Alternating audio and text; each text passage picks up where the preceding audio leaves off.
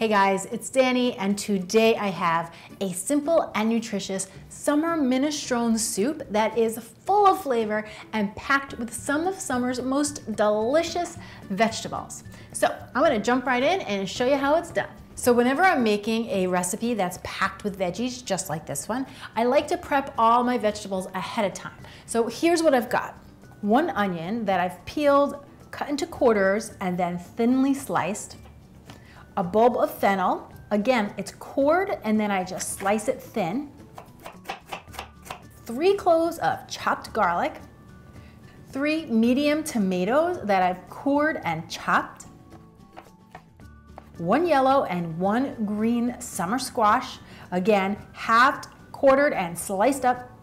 2 cups of trimmed green beans, cut into 1-inch pieces. Then I've also got a 15-ounce can of kidney beans that have been drained and rinsed, 6 cups of cold water, a little bit of olive oil, and of course some salt and pepper. Then to cook the soup, I've got a nice big pot heating up over a medium-high heat, and I'm just gonna add in 2 teaspoons of olive oil. That's really all you need. Once the oil has heated up, I'm gonna toss in my onions. Now, you wanna hear that sizzle when the onions hit the pan. That's how you know that your oil was hot enough and ready to cook up your onions.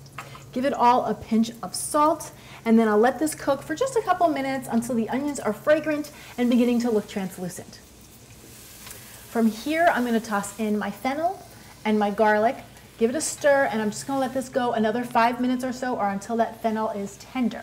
Now I'm ready for my tomatoes. Now, if you guys were in a pinch, you could swap out those fresh chopped tomatoes for a can of diced tomatoes.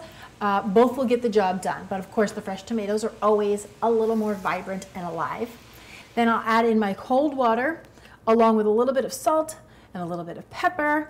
I'm gonna turn up the heat, let everything come up to a boil, and then reduce it down and let it simmer for 20 minutes. Once the soup has simmered for 20 minutes, the heartier vegetables are gonna have softened up a little bit, so I'm ready for the quicker cooking veggies. So I'm gonna toss in my summer squash. We've got the yellow and the green, my green beans, and I also have my kidney beans. I'll just give everything a stir, let this cook for another 10 minutes, and this soup is gonna be ready to serve.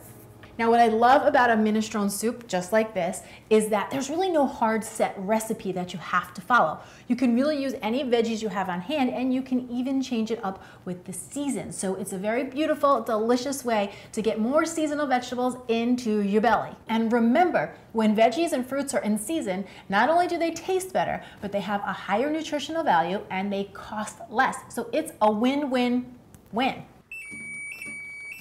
I'm gonna shut it off and then finish it off with a big handful of fresh chopped basil. It really gives the soup a big pop of summer. But guys, you could use any fresh herbs you had on hand or that you have in your garden. Fresh mint would be delicious, parsley, even cilantro. And for me, I love to top this soup off with a little bit of fresh, nutty Parmesan cheese and a sprinkle of spicy red pepper flakes.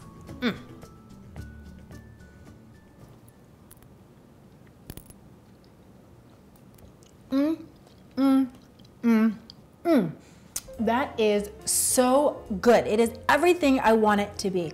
It's really light. You get the flavor of all the different tender summer vegetables in there, but then the heat from the red pepper and that nutty, creamy Parmesan cheese kind of brings everything together. If you guys like this recipe as much as I do, make sure to give it a big thumbs up and share it with anybody else who is looking for simple, delicious, nutritious recipe ideas. Thanks so much for watching, guys. I'm Danny Spies. I'll see you back here next time with some more clean and deliciousness. Cheers.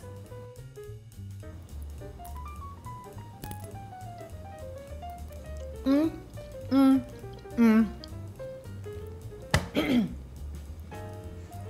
I know how to cook. I got a hot pepper in my throat. That is so good. Okay, ready?